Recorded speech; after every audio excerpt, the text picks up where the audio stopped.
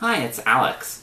Today I want to explore ways in which our society and our culture may be conditioning boys and men to be more angry and also possibly more violent than they naturally would be if you sort of gave them a more clean slate, or if we had a culture that conditioned them in other ways. And I want to imagine more positive ways of helping condition people in such a way that they can be less angry and less violent.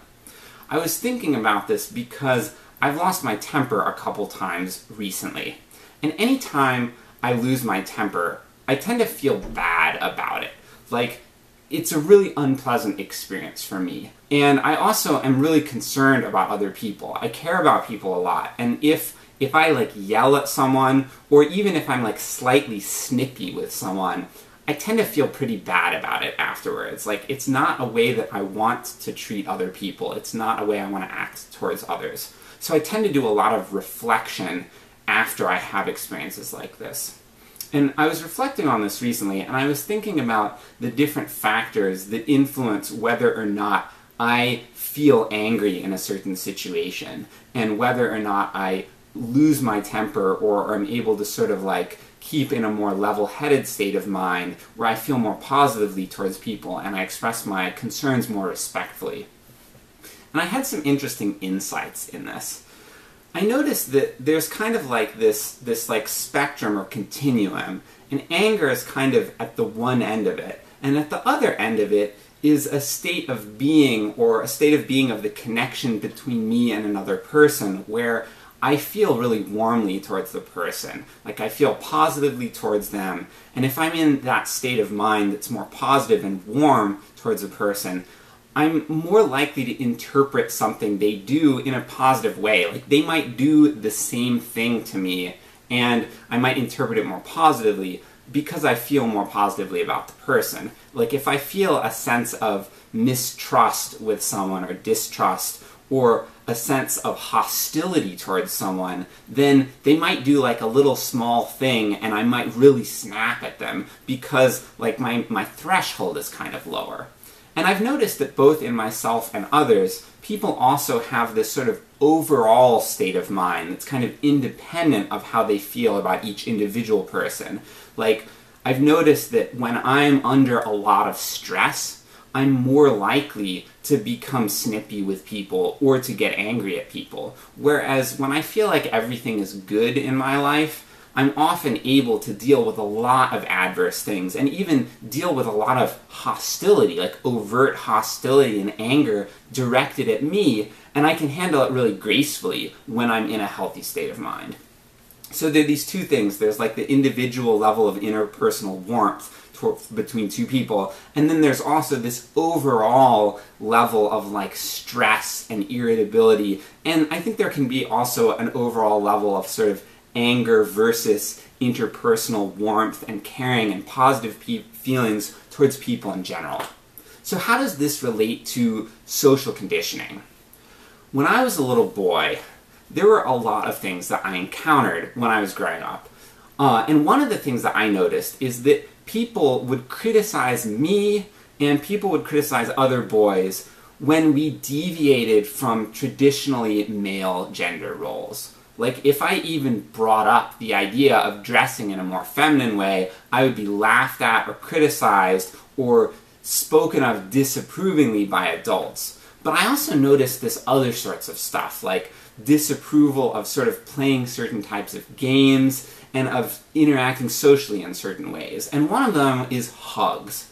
Girls typically hug each other a lot, they touch each other affectionately a lot, whereas boys would be kind of shamed and criticized by other boys for doing this. It was this self-perpetuating culture, and it was kind of tied to homophobia.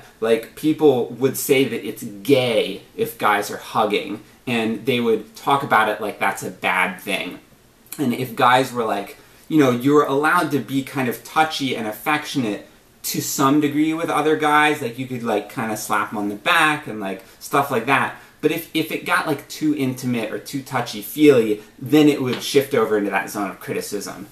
And I was thinking about the relationship between this and anger, because as I grew older, I noticed that affectionate touch between people that like myself and someone that I feel positively about, that kind of touch can help me to really build a strong interpersonal bond with someone. Like it makes me feel more warmly towards a person when I touch them in like an affectionate way.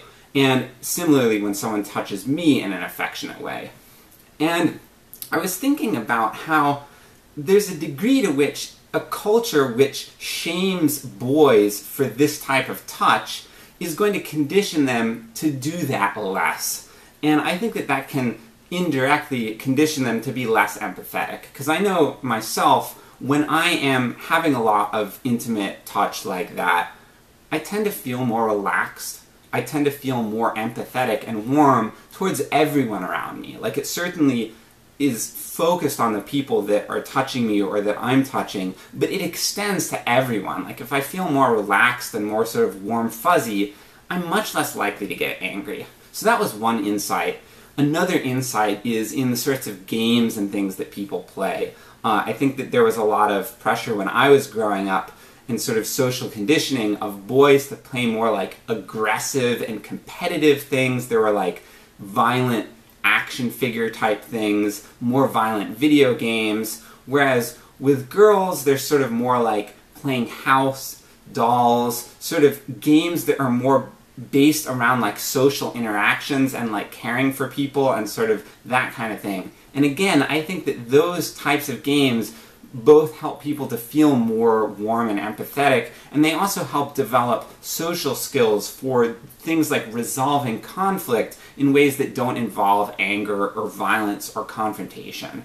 So I kind of feel angry thinking about this. I'm like, here I am struggling with my own anger, struggling to control my own temper and to not lose my temper in situations where people are imposing on me.